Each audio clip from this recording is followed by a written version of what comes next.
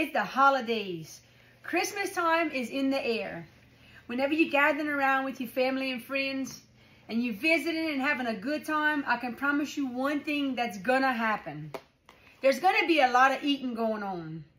So that's why today I'm making deviled eggs. First, boil you some eggs.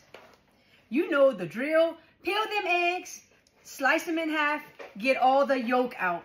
Only thing is, today I'm doing these deviled eggs with a little twist. Let me show you. So when I said I was doing these deviled eggs with a twist, I really meant it. I'm making my Mexican Fiesta dip right here. I'm following the directions on the bag. It's easy. Instead of taking my yolk and putting the mayonnaise and mustard in my yolk, I'm mixing all this up, this dip, my Mexican Fiesta dip. And I'm gonna put some of this in with my yolks and mix it up, and that is going on them eggs. You know I gotta try different things. Everything gotta taste a little different sometimes, so I won't put all of it. I'm just gonna put enough that I'll need to mix it up.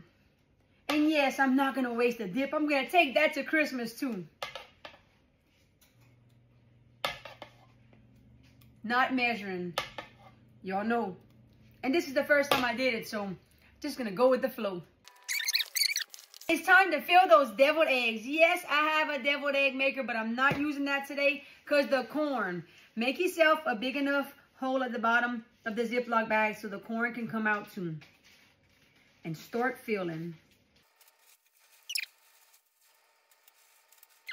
After you fill your eggs up, add a little bit of my Mexican Fiesta seasoning on top. That's only if you want to. I'm doing it. It garnishes it and it's pretty.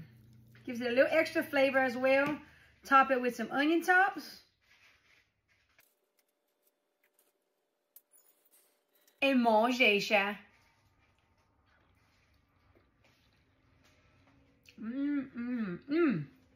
Ça c'est beaucoup bon, yeah.